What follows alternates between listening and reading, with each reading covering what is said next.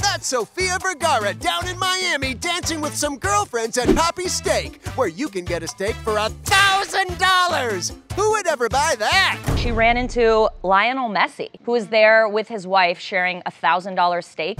Well, that's like a penny to him. But yes, Messi was also there with his wifey, even taking a photo with some of his teammates and the very single Sofia, who split from hubby Joe Manganiello last year. When two people get divorced like them, and they're both really hot, do they try to one-up each other as single people? Is it winning the divorce? Well, if it is, she's winning. Or is Joe, because he's already moved on with model Caitlin O'Connor.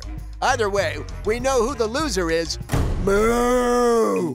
It's a raw 55-ounce Wagyu tomahawk steak. But that may not have been the only beef in the room. Messi's wife just had to be like, God. I think Messi's wife has a legit beef. What do you mean?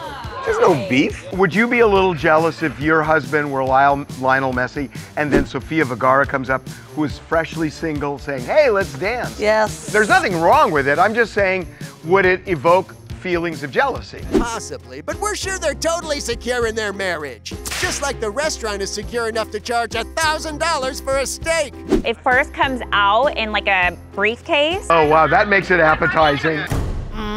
Velour, how delicious. Now single dance us out of here, Sofia.